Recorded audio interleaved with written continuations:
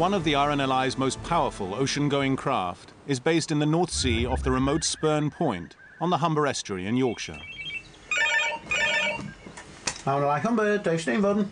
It was late afternoon when coxswain Dave Steenvoorden received an urgent call. A yacht called the Molly Louise was in difficulties in the North Sea.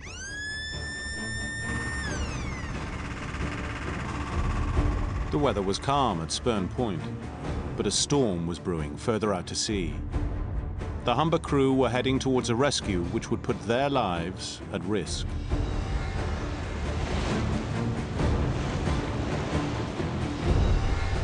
The Molly Louise was racing to reach the safety of her home port at Grimsby as the storm overtook her. A freak wave broke into the cockpit. There was 3 of us in the cockpit at the time. I turned round to see Rob. I just could see his legs as he went off the boat. 3 of the 4 crew were washed overboard. The Molly Louise was now in serious trouble. The next minute, everything was quiet and very cold, and I realised I was underwater. And I just went to the radio and called Mayday, Mayday, Mayday. Coast Guard, on the lifeboat. As we got aboard the lifeboat, we'd heard it had been upgraded to a Mayday. Then everything changes. The Humber lifeboat was still several miles away.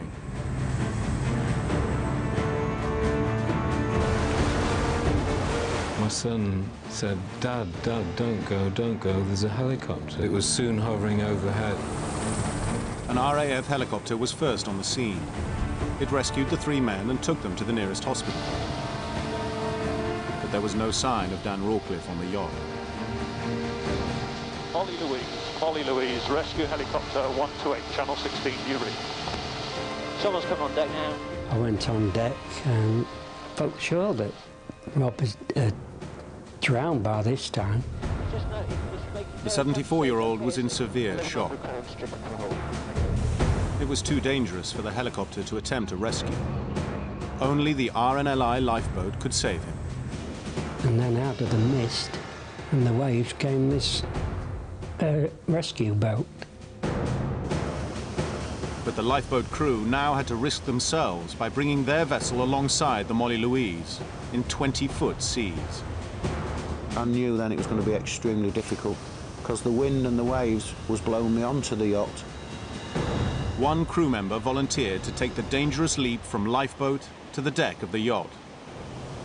3rd attempt coming in, we managed to get Brian across.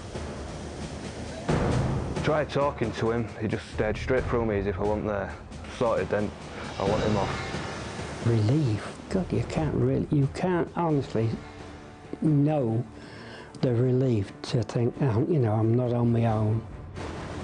Now they had to get Dan to safety from the stricken yacht. They threw me over and there was willing hands on the other side to pull me over their way. It wasn't the best of transfers, but he got aboard safely. I just went to pieces. I just broke down in tears.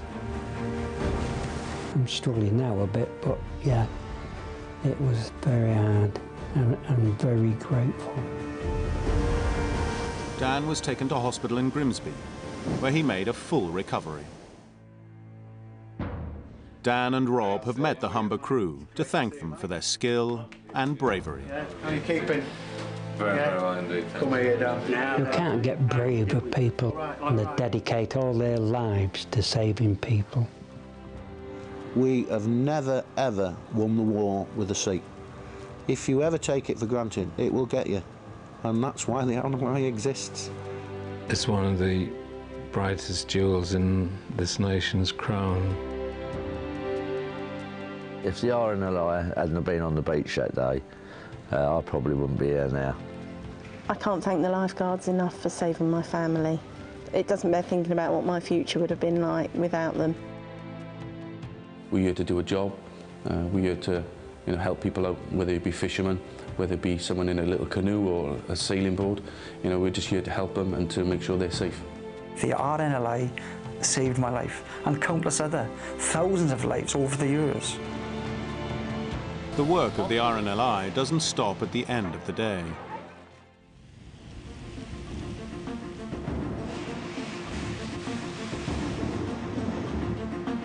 4 out of 10 rescues take place at night.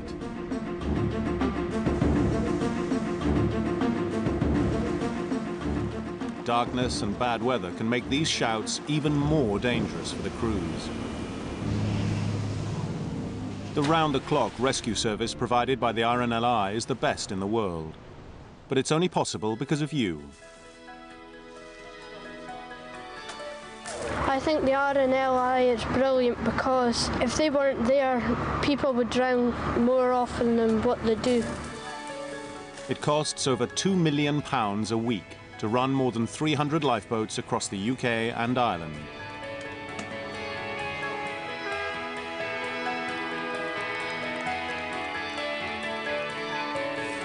Almost every penny of it comes from voluntary donations and legacies. The fundraising is what makes the RNLI work as efficiently as it is. It's the heart and soul and lungs of this organisation. My uncle died in 2006 and funeral donations were in aid of the lifeguard. So I'm supporting something that he's always supported.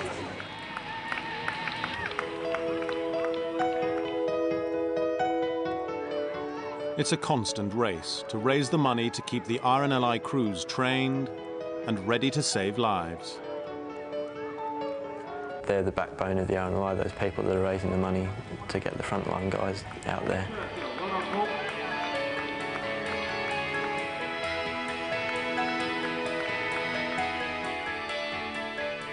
There are many ways you can help.